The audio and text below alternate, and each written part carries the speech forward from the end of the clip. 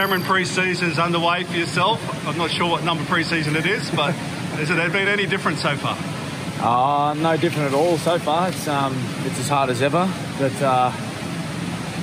this is a period of the year where we try and get as much work in as we can and give ourselves a really good opportunity of putting ourselves in a good position to start the season. It's probably something that we pride ourselves on, is making sure that we're ready to go round one and not trying to build into the season. So, the boys are working really hard at the moment, but been quite pleased with a lot of the effort from the entire squad.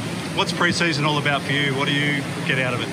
Oh, for me, well, I'm only in my second week back, so it's just trying to get the body back into the swing of things, and being a bit older now, it's probably a little bit easier knowing what's coming, but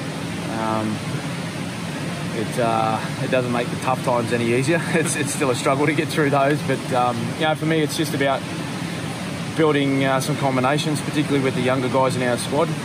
Once again, we've had a high turnover at the end of 2019, so some new faces, but things are going quite well so far. So we're still a good sort of 7 or 8 weeks away from round one, so trying to get in as much time as possible together.